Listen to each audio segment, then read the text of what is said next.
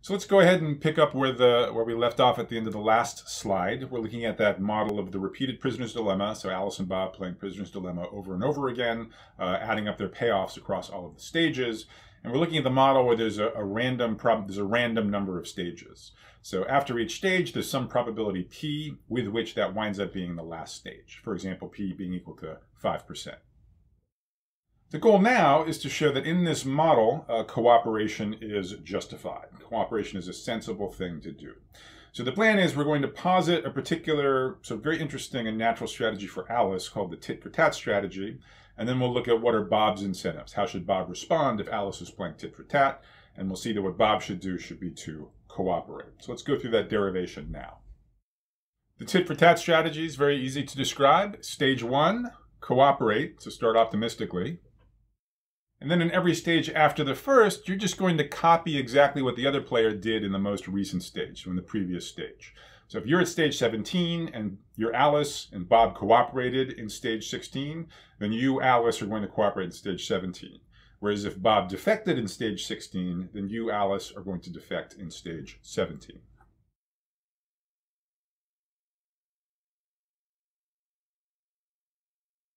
So in other words, the tit-for-tat strategy starts optimistically, punishes immediately, and forgives quickly. And it turns out that's a great way to play the repeated prisoner's dilemma. Maybe also a pretty good strategy for life. Start optimistically, punish quickly, forgive quickly.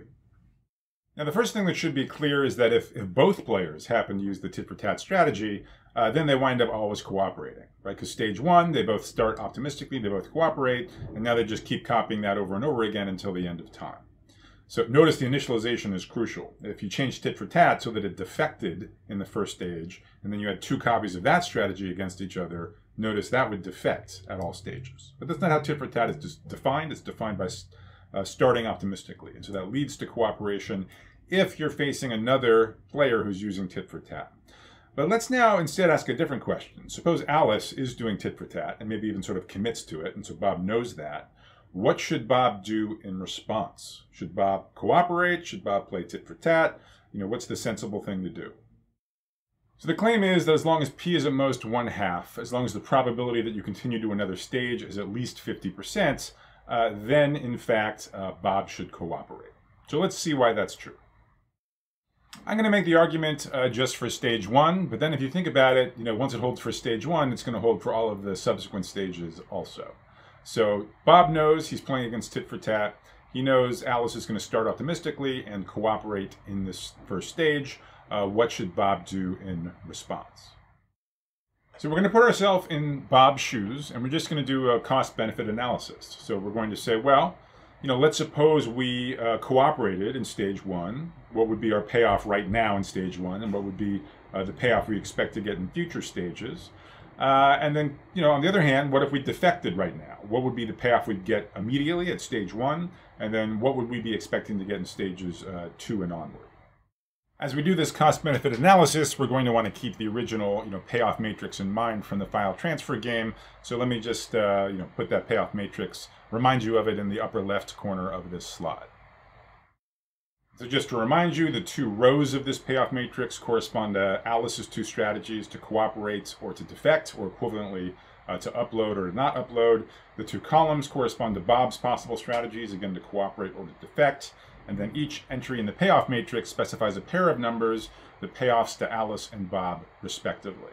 So remember, the way we set it up in the file transfer game is that there's a benefit of 3 from downloading the file you want from the other player, and there's a cost of 1 uploading the file that you have to the other player. So if both of them upload, they both get a payoff of 2. If both don't upload, they both get a payoff of 0, and so on. Now let's return to the cost-benefit analysis that Bob wants to do, under the assumption that Alice is playing the tit-for-tat strategy. So Bob's looking at stage 1, says, well, should I cooperate or should I defect? And it's very clear what the payoffs are going to be in stage 1 for each of those consequences. Right, so we just look in the payoff matrix. So given that Alice is cooperating, remember Alice is playing tit-for-tat, and this is stage number 1. So Alice is starting optimistically, is going to cooperate. So we're looking at the upper row of the payoff matrix. So Bob's decision then is either to cooperate also, getting a payoff of 2, or to defect, thereby getting a higher payoff of 3. On the other hand, let's think of the ramifications of Bob's action at stage 1 in stage 2, should stage 2 actually occur, given that Alice is playing the tit-for-tat strategy.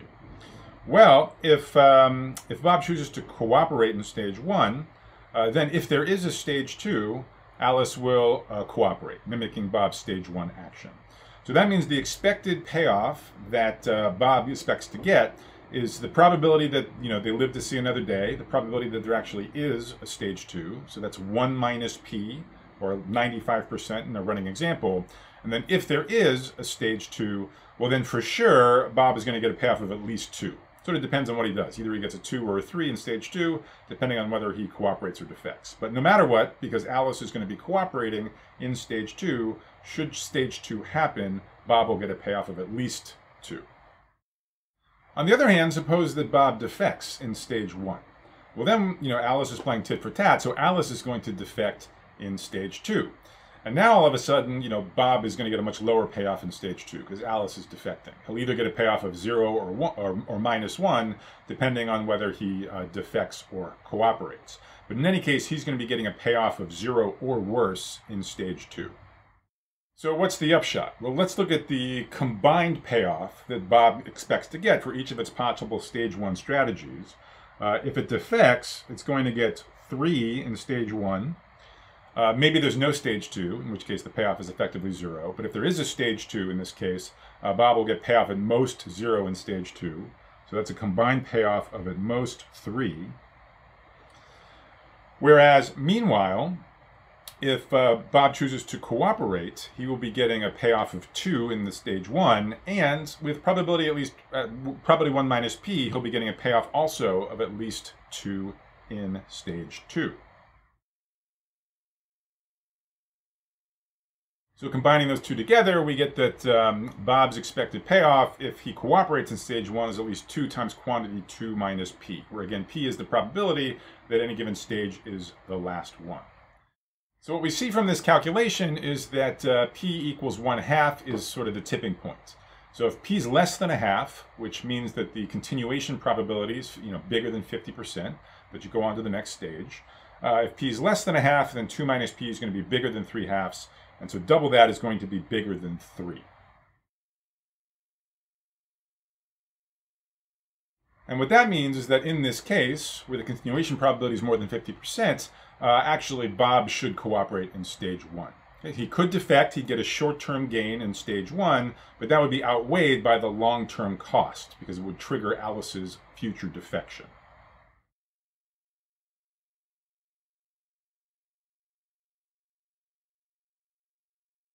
So I've done this argument only, focusing on the first 2 stages, Bob's decision in stage 1 and then the ramifications for what happens in stage 2. But the argument sort of holds completely generally. So you can use this argument to argue that Bob should cooperate in the first stage.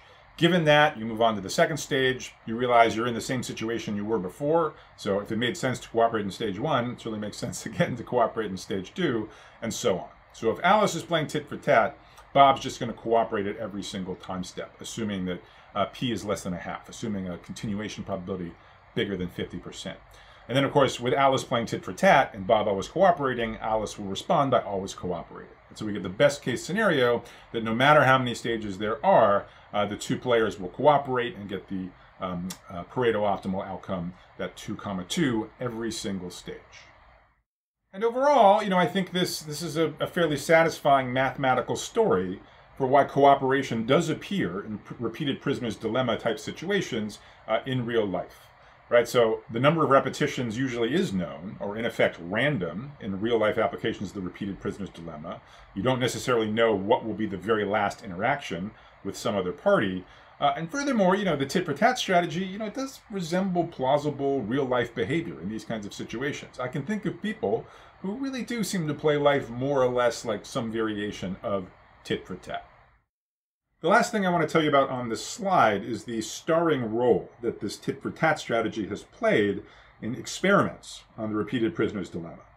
So a long time ago, about 40 years, around 1980, Robert Axelrod invited friends and colleagues to enter into a tournament for computer programs playing the repeated prisoner's dilemma. Right, so all of these contestants, they wrote a computer program which said, as a function of what's happened in the past, should you cooperate or should you defect in a given stage?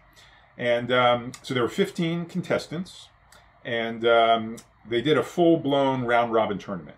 So each of the 15 programs, each of the 15 contestants was paired up. It had basically 14 matches, one match with each of the other 14 contestants. For a given pair of programs, what they did is they played repeated prisoner's dilemma with 200 stages. Okay, so a fixed number of stages. So each program played in 14 matches, each one for 200 stages. So that's 2,800 stages overall of playing prisoner's dilemma. And then, the overall payoff of a program was just its average payoff in those 2,800 stages. So the winning entry submitted by Anatol Rapoport was, you guessed it, the winner out of the 15 was Tit-for-Tat.